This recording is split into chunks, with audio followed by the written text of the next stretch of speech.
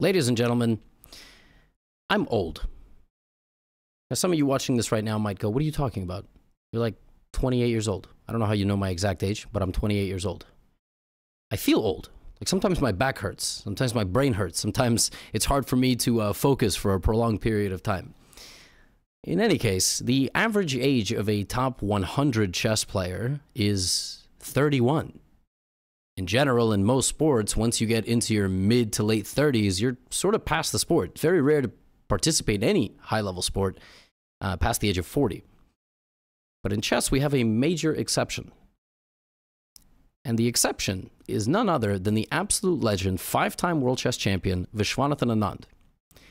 He's 54 years old. When I'm 54, the world won't even exist. In 2050, nuclear meltdown, I don't know, something's going to happen. All right, I'm just looking forward to making it into my 30s first. This man is 54 years old. He's a 5-time world champion and one of the best chess players in the world still. And in this video, I'm going to show you 2 games that he just played in the German Bundesliga. Many of you football fans obviously know about the Bundesliga. Bundesliga there exists also in chess. It's a team format. Vishy played an absolutely breathtaking game against Hikaru Nakamura.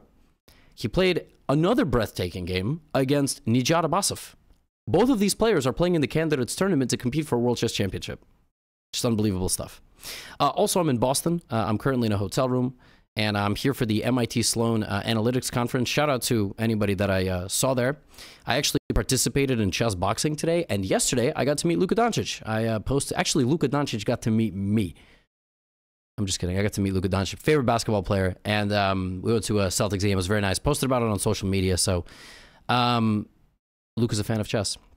Let's start with this game that Vishy played against Hikaru. And then I will show you this banger of a game that he played against Abbasov. I really feel weird making Vishy content because Vishy content can be broken down into, damn, he old, but damn, he's good. And I just kind of feel a little silly doing that. But like, Vishy's still like a #1 ranked player in India. I mean, it's just unbelievable stuff. So Hikaru opened with e4 against Vishy. E5, and Hikaru likes to take opponents out of a comfort zone by playing this 4 knights. 4 knights is a pretty boring opening by the traditional sense, and Hikaru likes to play d4, and this leads to a very forcing line. Like generally, if White wants to play d4, White will play it on the 3rd move of the game and just go for a scotch. Scotch is not like a critical line nowadays for an advantage. It's generally bishop c4 and bishop to b5. But Hikaru does it this way, which just takes people sort of out of a comfort zone that they might have studied. Now Black plays bishop b4. White takes on c6 before developing here. Now here something slightly strange happens sometimes where Black will play d5, and then after White takes, Black will castle, opening up the 2nd pawn for capture, but White's king is out in the open. It's not a big deal. We have takes, and now we have h3, and we have this move c6. h3 is played to prevent anything from going to g4. c6 is played to strengthen the pawn in the center. And basically, Hikaru has played this position a handful of times. He actually used the 4 knights to defeat Fabiano Caruana earlier in 2023 in a serious event. I believe it was the Grand Swiss. He actually beat Fabiano with this opening to qualify for the candidates. And the point is that White just gets some easy development, and it's a little bit difficult for Black to move his pieces. He can't really make a whole lot of forward progress, so Vishy backs the bishop up to d6. Hikaru puts a rook in the center. You see all his pieces kind of out and about. He's barely using any time. And now Vishy plays this move, knight d7.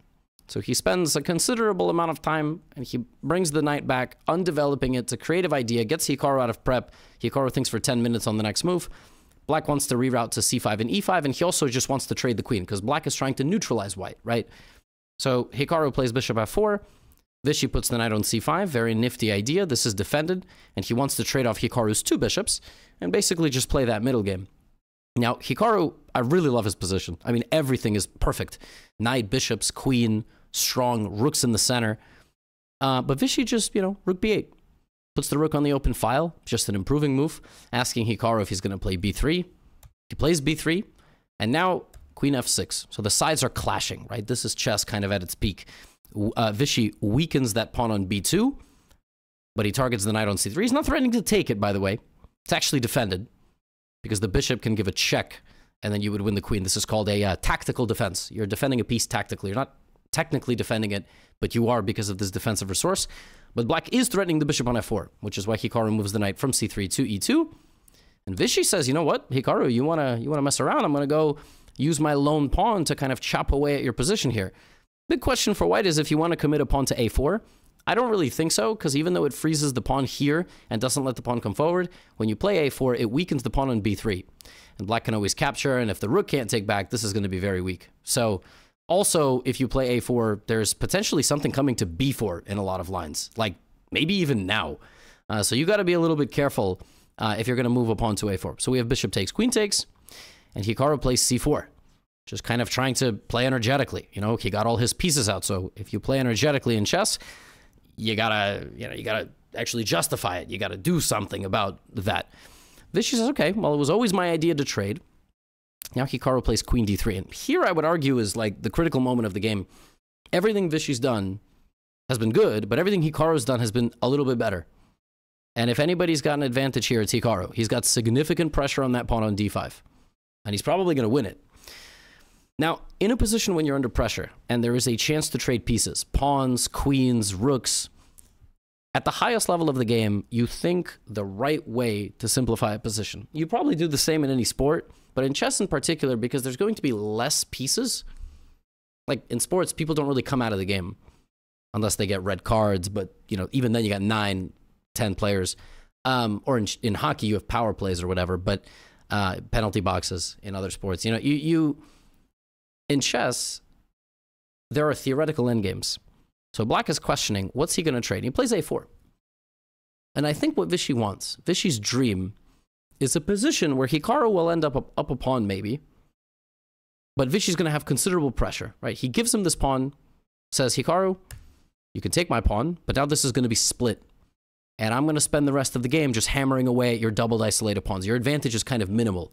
We have bishop a6, queen c3, which pins the pawn to the queen, therefore disabling the move bishop takes because queen takes. Queen b4. So Vishy goes for a nice queen trade, and he's trying to basically say, look, Hikaru, if we trade queens and you try to win my pawn, right, then what I'm going to do is I'm going to play take, take, take, rook d5, rook a4, and that's your extra pawn. And you'll go here, and I will go here, and you'll go here, and I'll play rook a8, and good luck ever moving your extra pawn. You know, and in the meantime, I'll also go bother your king. And that's what he's saying. He's saying you have an extra pawn, but you're never going to be able to move it because your rooks have to protect it. Even if you get your king over here, I'm going to just check you, etc. So Hikaru says, all right, let's go for all of that. Rook d5, rook a4, rook d2. He does it this way. Every good chess player at the highest level knows how to attack and knows how to defend. Just sometimes the attack is too powerful and the defense is, you know, it's good, but it's hopeless. So we see Hikaru now, he's going to go to work. This is the best thing he could have gotten. He has this endgame. This is a very, very, very common endgame. Rook and 3 with an outside pass pawn. Now, what's important is that you see how the rook is defending laterally? Well, if white had enough time to play rook d1, okay, and then rook a1, you see, this is a completely different story. This is probably holdable, but it completely depends on the position. Black has to play rook a3, first of all. You have to prevent white from playing a4. If white gets to play a4, white is now significantly closer to queening, and black has significantly less time to move away with the rook. But these endgames are always up for debate. Side defense is really bad. And now Hikaru is going to try to go to work. We see Vishy there, look at that, just throwing these pawns down the board to bulldoze them because he knows he needs to simplify the position. We have f3, he goes back to a4. Now Hikaru is doing everything right. He's going to kick that rook out. Look at this idea by Vishy, sacrificing his h-pawn. He's already down a pawn. He gives up another one, allows Hikaru to bring the king even more forward, and then he takes the pawn on f3. So now Vishy is about to take the pawn on h3, but Hikaru's pawn is ready to go. But Vishy has calculated out that after a4, rook h3. You see, a4 is maybe the one serious winning idea. You got to be really careful here how you do this. All right? Do you have time to go here? I don't know, because I'm going to put the rook behind the pawn. But maybe you have enough time. f5 maybe, a5, king g6, a6, rook h8, a7, rook a8, and maybe I'm fast enough, right? Because if I go king d4, play f4, you run your king over there. So it's very, very close. And Vishy brings the rook down, holds the pawn from a distance. I mean, this position looks hopeless. This looks hopeless because white's rook protects this. You stop the pawn from coming forward. Look how far away the king is. And white is just going to push. This is a complete nightmare. But Vishy calculates this out, finds the only defensive move here. The only defensive idea. You might think here that black needs to come help the pawn push, so he would play king g6, but this is too slow. Let's say black plays king g5, h4 check, just pushes the king back, and that's it. You just win. You just play a6 and, you know, you're completely winning. So Vishy finds rook f1, removing the eye from the pawn completely. Now white just pushes, but now black pushes. And the point is that black will now advance forward, force white to play defense against this pawn. And in that time, black is going to bring the king. And the second white's pawn gets to a7, you're going to bring the rook. a7, you're going to bring the rook. King b6, now the king's going to walk in. It's incredible. I mean, this position looks completely lost for black. Just visually, it just doesn't look like it's supposed to make any sense. But white is unable to do anything despite having pawns on the opposite ends of the board. And Vishy plays this out absolutely perfectly, threatening this pawn and this pawn and this pawn to come down. And he holds this game. This game goes a couple more moves. And, you know, again, some of you might be watching this going, well, why is this impressive? By the way, yeah, Hikaru. The end there, right? We fight until kings. Why is this impressive? This was just a draw, boring. No, because again, like, the average age of a top 100 player is 31. Like, I'm telling y'all, the stamina to play this game out, I mean, just at the ultra elite level, finding the only defensive resources in a position to kind of hold, stabilize, and not find himself into, you know, in additional trouble is absurd. Like, he's so good. And he makes it look effortless sometimes. And in the next game, he really made it look effortless. In the next game, my man Vishy was looking like a guy we all know. In this game, Vishy played Nijat Abbasov. As I was saying, Nijat Abbasov is a grandmaster from Azerbaijan. I think he's the 3rd or 4th highest rated player in the country. And he qualified for the candidates by getting a really good result in the World Cup. In this game, Vishy went e4. Vishy's a lifelong e4 player. He plays open positions. He plays Spanishes. And yeah, in this game, Vishy demonstrates there's levels to this. Like, Vishy had to reach that high level to hold Hikaru off because Hikaru is the top 3 player in the world right now. But there's levels to this. So Nijat plays c5, the Sicilian. Vishy plays knight f3. Nijat plays knight c6, probably looking for a Sveshnikov with knight f6 or maybe something else. And Vishy plays here, the Rasalimo. The idea of the Rasalimo, quite simply, damage black structure, or in certain positions, not do that at all and just sort of develop, castle, end up bringing the bishop back here, which you're going to see in this game. Black has a choice here. The main line is g6. After g6, generally white is capturing, although not always. But black plays e6. e6 is a little bit of an ugly move. Black loses control of the dark squares, but black wants to put a knight here, sort of blocking their own development, but basically saying, look, white, if you take my knight, it's going to be stupid because I'm going to take back with the knight, and, you know, I'm going to be in good shape. So we have castles, knight e7, Vishy plays rook e1, and basically this is saying, look, black, you're stupid because I'm not going to take the knight now. Instead, when you play a6, I'm going to bring my bishop back to f1, and then, you know, life is going to be good. Or I'm going to bring it here, put my pawn on c3, slide the bishop back, and then play d4. So there's a lot of these ideas. Abbasov plays b6. So Abbasov plays a move that has not been played in the Masters database much. Like it's, apologies. It hasn't been played much in the Masters database. It's not a very popular move. He plays this move. He's trying to get Vishy a little bit out of the comfort zone. Black has played many things here. b6 is not a popular move. Vishy responds with the best move without even thinking. So he plays c3. Vishy understands the idea is to play d4. He's not going to move his bishop until his bishop is attacked. Now it's attacked. Now, what I found fascinating about this position is this position has been reached about 20 times in the Masters database. White has played bishop a4. White has played bishop back on this diagonal, and white has brought the bishop all the way home, like I just told you. Bishop a4 makes some sense, and it's very much a baiting move, like you're baiting black into attacking you more. Vishy plays a move nobody's ever played before. So this man is still studying lines frequently.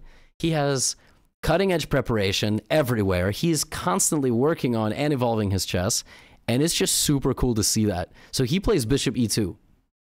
Nobody has played this move yet in the Masters database, and Stockfish evaluates it as the best move. It looks weird. What's the difference between bishop to f1 and bishop to e2? Well, bishop e2 blocks the rook, but I think the argument is that it isn't that big of a deal. I think the argument is that the bishop will go out to f3 if necessary. And on f1, it can't go out to f3 if necessary. That's just the whole point. So Vishy comes up with a very interesting idea. Abasov now spends 16 minutes because he's never seen the move bishop to e2, which again, when you make Vishy content, it's kind of like this man has been at the elite level of chess for over 30 years. It's just a spectacle. Like it's just very, very cool. Even if he's not playing as much, he's always got things up his sleeve. So pawn takes, knight takes d5, and now Vishy plays d4, kind of showing the idea of white's position, just trying to open up the position a little bit. Black plays bishop e7, and Vishy takes his first thought of the game. Essentially, after you get this far in any opening, and this is how I urge the advanced watchers to think as well, you have to know the ideas. You're not going to always remember the exact move at the exact moment. Like up until here, you could play on memory. Now you don't have memory, so you have to remember, what's the plan? Well, the plan actually for white is to play pawn takes c5, c4, and trade the queens.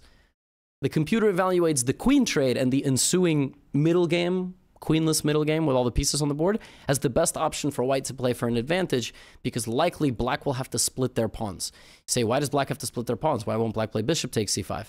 Well, they can, but then the bishop becomes a target. So it's actually almost better for black to split the pawns, get the open lines, than to take with the bishop. And that's what Vishy does. So he takes on c5. He thought for a little bit. He was probably contemplating c4, b, or dc. He takes, he plays c4, and he trades the queen. And life is good. Like, life is good here. He plays knight c3. Time for Abasov to think. The imbalance of the position, that's why I call it a queenless middle game, because there's a lot of pieces still on the board. It's a middle game for sure. And the imbalance is in the pawns. Black has an e-pawn, white has a b-pawn. So white has what we call a queenside majority. And in any game, you're looking at the open squares and you're looking at the physical pieces, right? Things are unprotected. So bishop f3 ideas are on the table. Advancement of the pawns is possible. Something landing on the d6 square would be very nice. Question of, will black castle, or does black even have to castle, right? So Abasov plays knight d4. He goes for an immediate clarification of the position. However, that completely justifies Vishy's setup. Like, Vishy's entire plan of bishop here is now made possible. So his setup is fully justified. If black played, for example, bishop to c7, what will white have done? He would have targeted this pawn. And it's actually shockingly difficult to protect. Let's say black plays a passive move like knight d7. Well, white would apply more pressure. Now, if black defends himself like this, that's moving directly into the line of sight of these pieces, but also this guy would rotate and go there or there. And all of a sudden, black doesn't have sufficient defense on the pawn. So seeing all of that coming, Abasov says, you know what, let's do something like this. But Vishy says, my brother, that is exactly why I put the bishop on e2, because now it goes out to f3, you have to move your rook, and I'm going to jump out here with my knight. And this clarification of knight d4 got rid of this weakness. But what did it do? Look at the structure. Now white has 3-on-1. White just got a 3-on-1. That's what white has. White has these 3 pawns, and they're going to start moving. And that may prove decisive. That pawn imbalance might already be so strong, as long as white stabilizes the position and doesn't do anything dumb, the game plan is literally to push those pawns, plus some other stuff. So Abasov goes here. Vishy thinks, brings his rook up, which this move looks so ridiculous to me. But if d3, you play rook e5, and the bishop has to go somewhere, and let's say it goes to b4, you would play a3, but if bishop d6, you would stop the pawn. So the pawn is just completely stuck, right? And if d3, d2, you would have taken the bishop. So here, Now suddenly Vishy's advantage is growing. Because remember, in every endgame, Vishy's going to be much better because he's going to trade the pieces and win that pawn imbalance. So rook c7, rook e5, bishop b6, Vishy takes a pawn. So now that 3-on-1 is 3-on-0 for half a move. And now it's 2-on-0. It's just 2 passed pawns. It's just a matter of time. It is just a matter of time. Like, Vishy is going to try to go as fast as possible with these pawns. Okay? b3. The rook moves. Bishop d2. Abasov gets a little bit closer.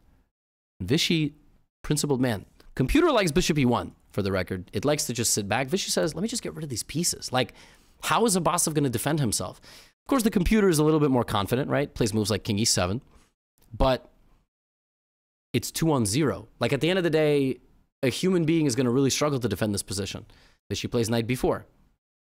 Abasov plays rook c3. It would have been a little bit better to go all the way back with the rook. But he plays here. Vishy's just waiting. He's waiting for the moment that he's going to start to unwind his position. He doesn't trade the rooks.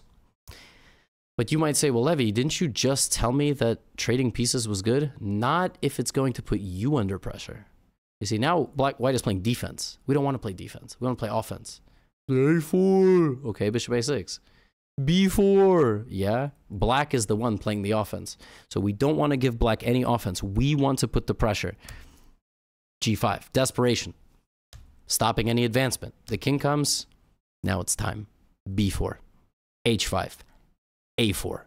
Now what's funny is, again, computer always somehow is more confident. It's like rook b6 and it finds all these different consolidation ways, but it's not going to work because once the pawns get rolling, it's a wrap in this game. Rook b8.